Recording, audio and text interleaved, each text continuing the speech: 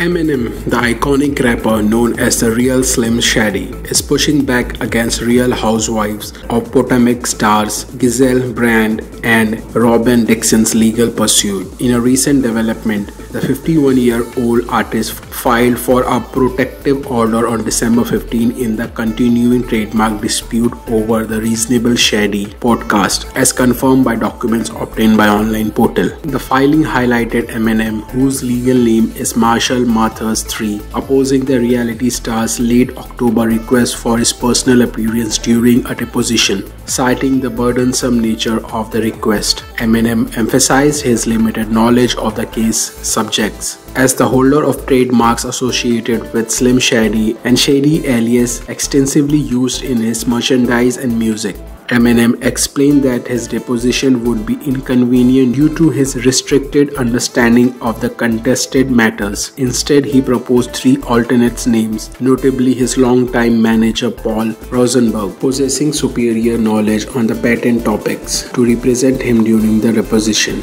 The legal documents further contended that Bryant 53 and Dixon 44 prematurely filed the motion, deeming it procedural improper. It was argued that they had yet to formally serve Eminem, who initially opposed their trademark application in February 2023. The ongoing legal tussle continues to unfold as Eminem takes measures to protect his trademarks and navigate this trademark dispute with the reality TV personalities.